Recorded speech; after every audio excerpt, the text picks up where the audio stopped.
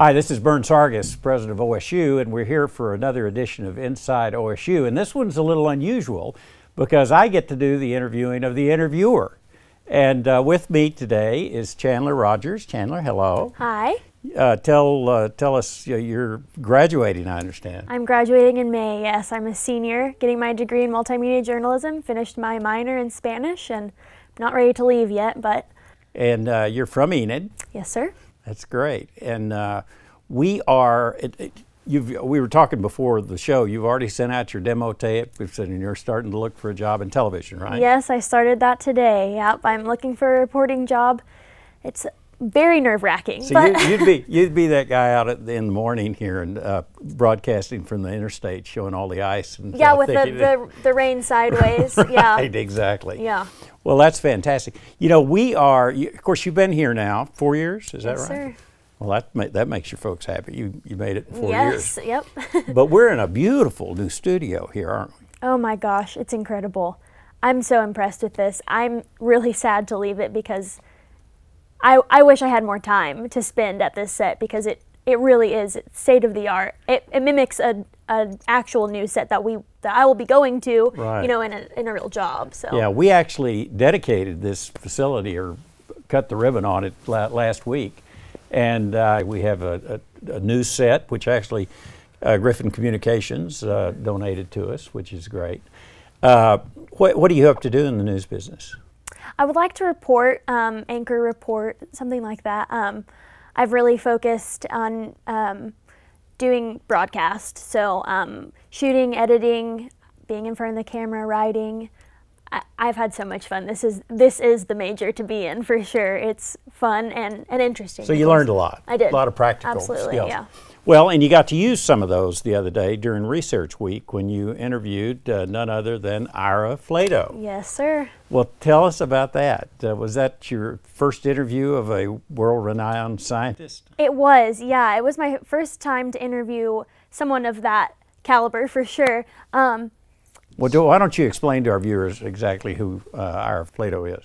Ira Flatow is PRI's host of Science Friday, and so he hosts this radio show that really, I mean, it has a huge audience, and they talk about science, and anyone that's interested tunes in. I mean, they have like 2 million listeners. It's crazy. Did you listen to the actual broadcast or podcasts of it or something to get ready? Yes, I listened to a few of his podcasts before the interview, but for this interview, Google was my best friend. That's really how I prepared. A lot easier to research these days. Yes, yeah. So I learned everything I needed to know about him really before the interview. So of course I was nervous, but he was so nice and very interesting and really easy to talk to. So. Well, Chandler, let's and viewers, let's look at a few clips of your interview with Ira Flatow, and then you can watch the entire interview on O State TV. A lot of people are interested in science, and that's part of your keynote address here at OSU. You're focusing on patents and how anyone can really come up with some strange ideas, good ideas, some science. Right. So tell me a little bit about your keynote address that you're giving. You don't have to really be, as I say, a genius. All you have to do is think carefully, come up with an idea, and pursue it, and you can get your own patent. You know, people are pretty smart. This is kind of a tedious process going through all of these patents and finding truly interesting ones. So what got you into that? I'm a geek. I mean, I like studying patents. I like studying inventions. I was one of these kids who went into your basement and blew things up, and worked with chemistry sets. I used to repair TVs, all kinds of electronic things. I was really one of these geeky guys with the pocket protector and the pens. And there have been a lot of things in the media that have been surrounding science topics. Right. The Big Bang Theory, all these movies. Why do you think that is? Why do you think that the media and entertainment is taking a turn for science as entertainment? People are really naturally interested in science. You know, when you're a kid, you're born a natural scientist. You try to do experiments with stuff you see, and that gets you into trouble.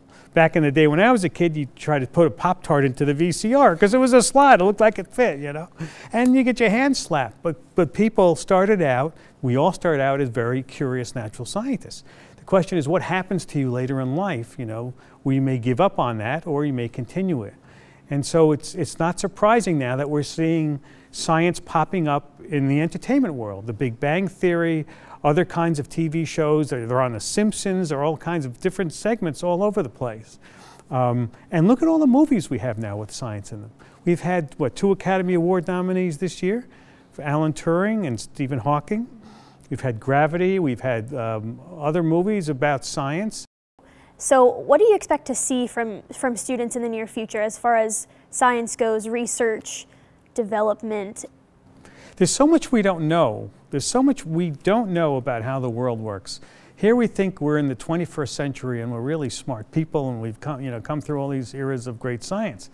But look around you, look around everything in this room, look around everything that you can see. Everything that you can see and touch is only 4% of the universe. We don't know what 96% of the universe is made out of. It's made out of some spooky dark stuff, you know, dark energy, dark matter, and we don't know where that comes from or what it's made out of. It's a prime example of, you know, of a frontier to study. So that was a great job. Thank you so much. I think you got a big future in this business. Well, thank you. I'll look forward to watching your career develop. But back to Ira Flatow. Tell me, I mean, he's a very interesting character, isn't he? What were you surprised about, or what did you find really interesting? Well, I was surprised that he admitted that he was a self-proclaimed geek, but he said that he really got super interested in science as a child, and he said that everyone is really born a natural scientist. You know, you start digging in the dirt, you're making mud pies, you're exploring, and really that's what he said is the basis of science. And so his keynote address was really about anyone can be a scientist. Anyone can come up with a patent as long as you're passionate about it and pursue it. Anyone can do it. You just need an idea. You know, we've got a Creativity World Forum that's going to be in Oklahoma City on March 31st, and the whole theory of the Organization of Creative Oklahoma is that we all are very creative. It's just that, believe it or not, school can sometimes suck the last drop of creativity out of you because there's only one answer.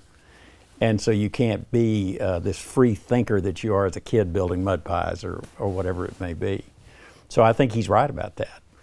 Except maybe in my case.